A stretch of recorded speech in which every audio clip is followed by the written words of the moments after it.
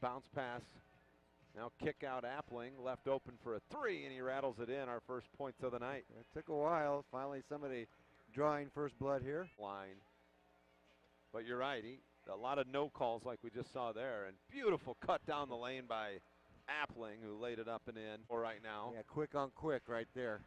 Both with really good hands too. Appling drives by Mardrakis that time and laid it up and in. Sometimes. When you're playing against him, you do. Here's Appling, ball fake, floater. Got it to fall right over the front of the rim. Thought he was bumped on the way to the bucket by Christopher.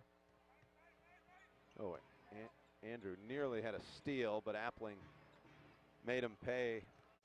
Lead is 13 now. Appling on the attack, steps through.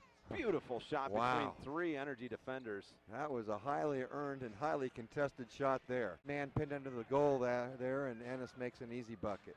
Here's Appling on the drive. Wow, right around another defender. So quick off the dribble. Now finds Appling with 5 on the shot clock. Appling, pull up three, right side, got it to go. Well, he's all they got right now, it seems like.